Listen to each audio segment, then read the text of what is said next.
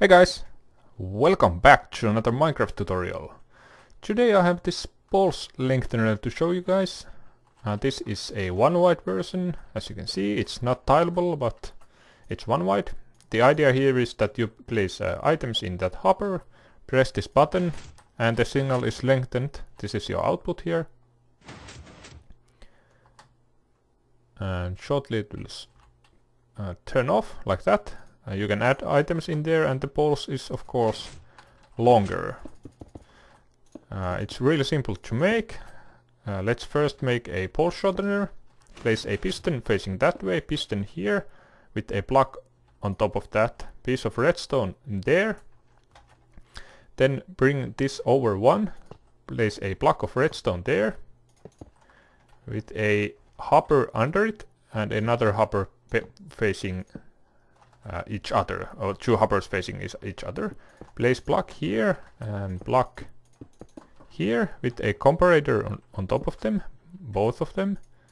This is your output here. Place a block here, torch on top of it, and bring it into a block. Then bring this over here, add a slab where the piston is here, so that it doesn't, the signal doesn't bud that piston. Bring these blocks like so, one up so that that piston can push. Bring this here and a block there. Repeater on top of that, set to 1 ticks, and then bring redstone here. Then place your items on the hopper and grab your button. Grab your button here. Place it in there, and there's your pulse lengthener.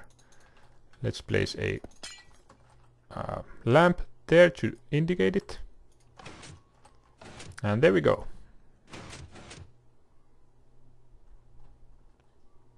Really simple, nice and small. Alright, so thank you guys for watching, and I'll see you on the next one.